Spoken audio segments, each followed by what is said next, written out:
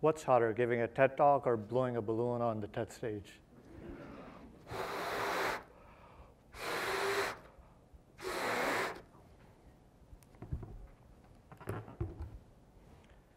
6 liters.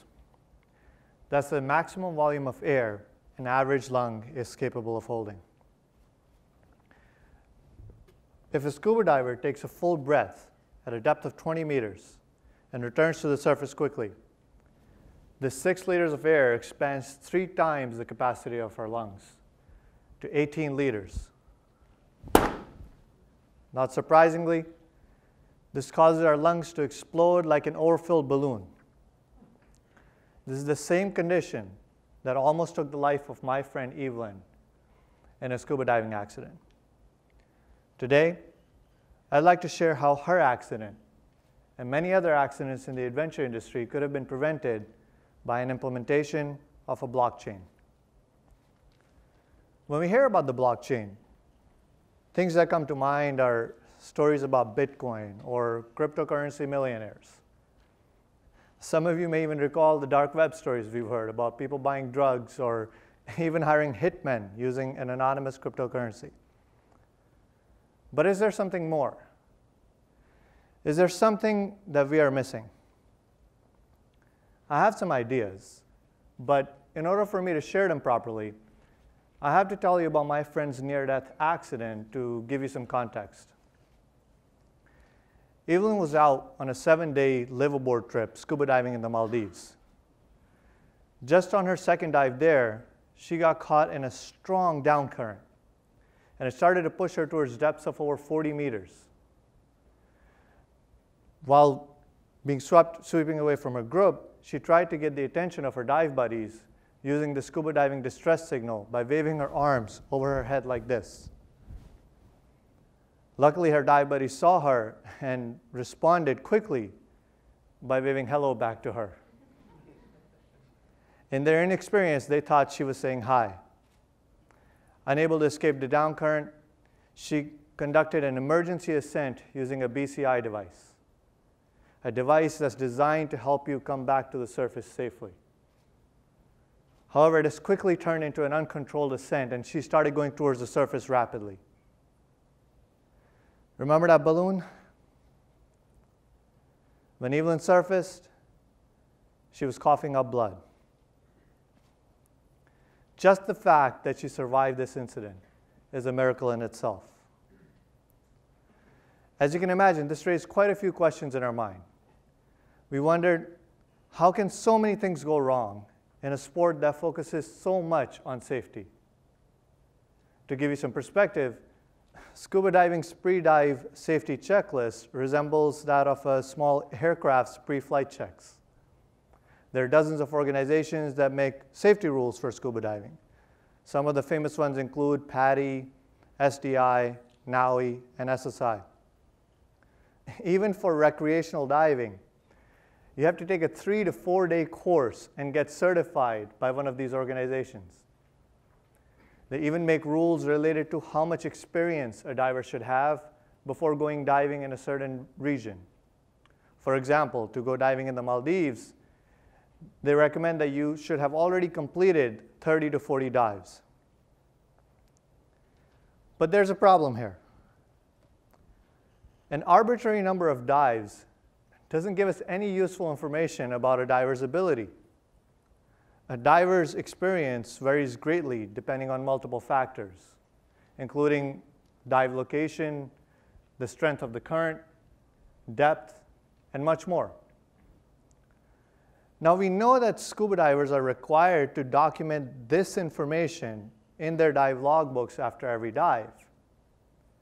So why are scuba diving agencies making what I call cop-out rules, like the requirement of 30 to 40 dives to go diving in the Maldives? It's because they don't have access to the diver's experience data. The industry still relies on paper logbooks.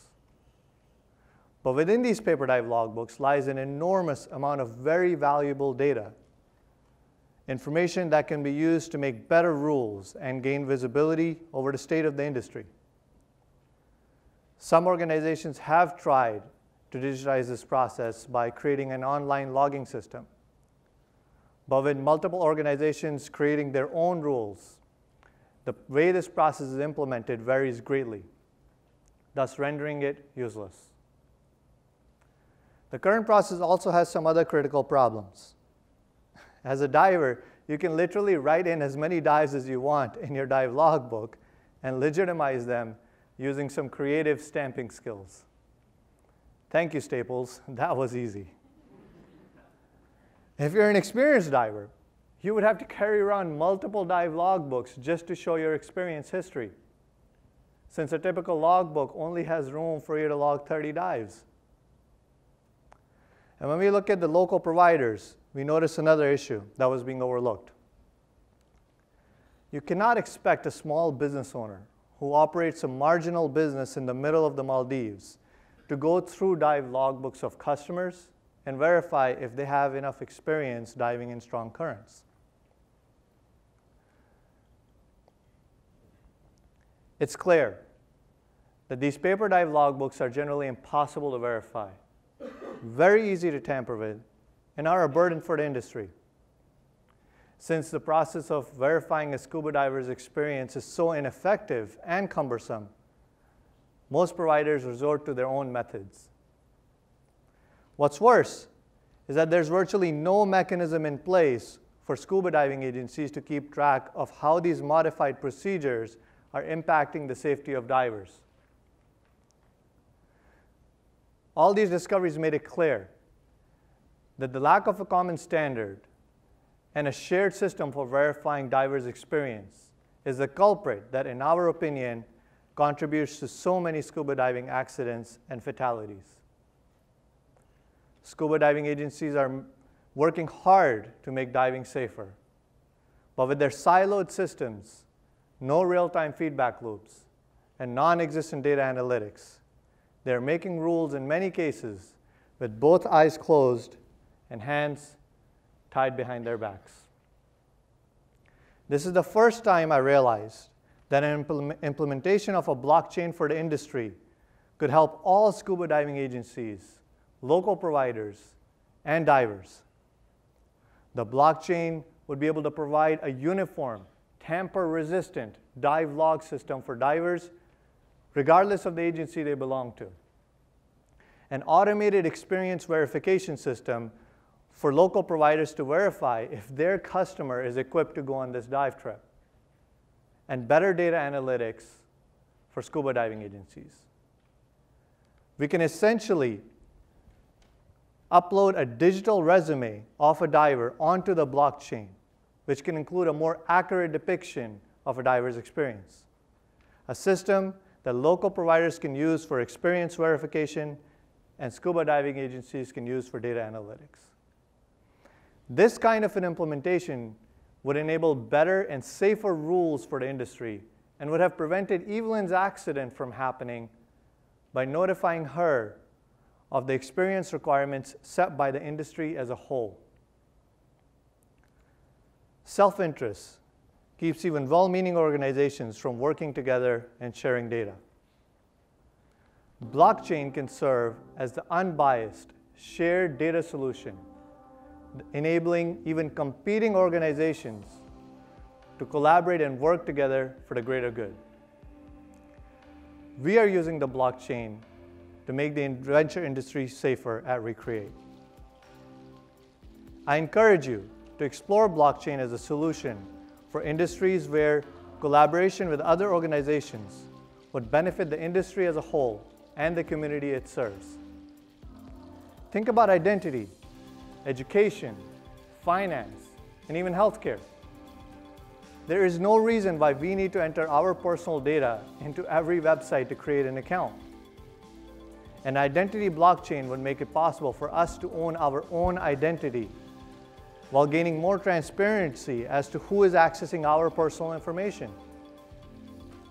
In healthcare, to this day, our dental records are either emailed or physically mailed from one office to another here in the US.